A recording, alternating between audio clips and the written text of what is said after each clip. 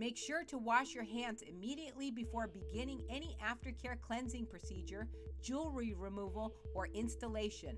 Avoid using harsh, irritating cleaners for aftercare cleansers, such as isopropyl rubbing alcohol or hydrogen peroxide.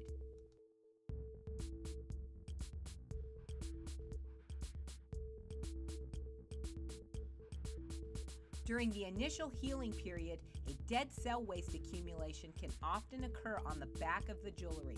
Your own bath, shampoo, or shower water running over the piercing is fine and actually can help remove the dead cell waste that can accumulate on the back of the piercing jewelry.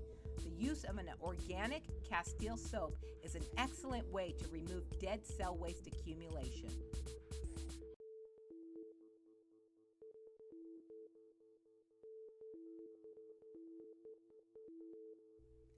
Some organic alternative cleansing methods can include organic peppermint or tea tree oil Castile soaps, which are very gentle and effective cleansers that can safely dissolve, remove, and float away dried and encrusted cell waste accumulation that can occur on the backside of the jewelry.